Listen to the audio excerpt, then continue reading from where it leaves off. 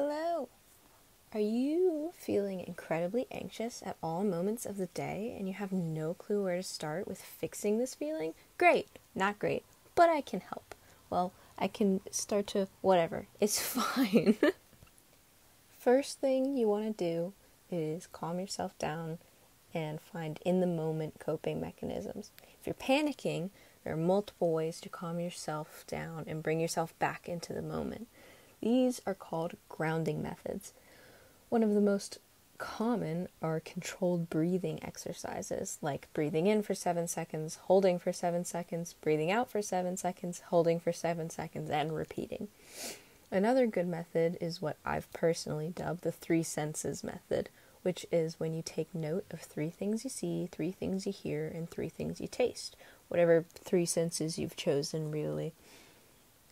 The next step to dealing with these things is figuring out what makes you so anxious in the first place.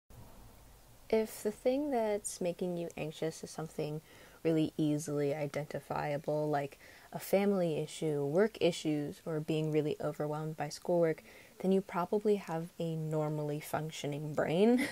But if the things like standing in a line, talking to a cashier, tripping when you're walking in an empty room, or becoming involved in a traumatic event when going about a normal day, like just walking through your own room and going, I'm probably going to get murdered in the next 5 seconds.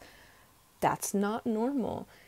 And if you think about these things frequently, seek a therapist, because you may have an anxiety disorder or something causing anxiety as a comorbidity. Sometimes something as simple as a texture in food or the way my clothes feel on my body can make me feel anxious and irritated for the rest of the entire day. So it's all right. You do not need to be embarrassed about that feeling. Once you've found a cause, the next step is action. Whether or not you need a therapist, you need to slow down and try to find things that can help you. If it's something smaller, then just take a second to stop what you're doing, reorganize your thoughts, and adjust your surroundings. If you can simply take off your jacket or rearrange your desk space, then do it immediately. It'll make you feel better. For larger, or you have a ton of issues, there's multiple things you could do. I'd personally suggest picking a place in your house to keep clean, even if it's just your bed. And that'll be like your little hub to go to when you feel panicked or you need to complete some work. Then just make a list of things you need to do, homework, chores, and include things like packing bags for a trip or moving houses.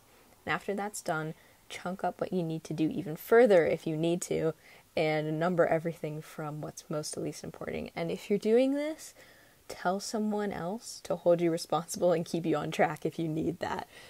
Sometimes I do. Try writing things on a calendar for the future, or keeping a journal when you're overwhelmed by emotions and you need somewhere private to vent. Instagram is not always your best option. After you've organized your thoughts and tasks, you've got to find a way to relax. Ironic, but totally ignoring the world for a couple hours every now and then is absolutely better than trying to be productive at all times. And when you're trying to relax, don't text or get on TikTok. Instead of texting, try calling a friend, and TikTok is just totally mindless. It's not something to zen you out. It's something that you're ignoring even your own thoughts with. Gaming is good, but if you're getting angry, this is just going to increase your stress. If you know you're going to hit something, take a break. The best hobbies would be physical things like jogging or even jump roping. Many people need to see physical results to be satisfied with their hobbies, so if you'd like something more instant, then try filling a page with different simplistic doodles. Sewing, gardening, and woodworking would be hobbies that are more money and time, but incredibly rewarding. Try doing all of these things outside when it's sunny, even gaming, if you have a Switch, or just mobile games on your phone. Most importantly, find people to talk to, people that you trust and you know you can turn to. listen and consider their advice. If you know it won't work for you, then it won't work for you.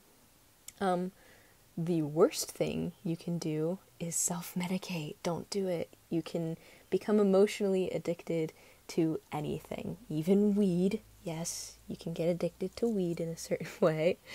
And doing these things over and over when you're stressed will make your mind not be able to cope by itself when you're stressed.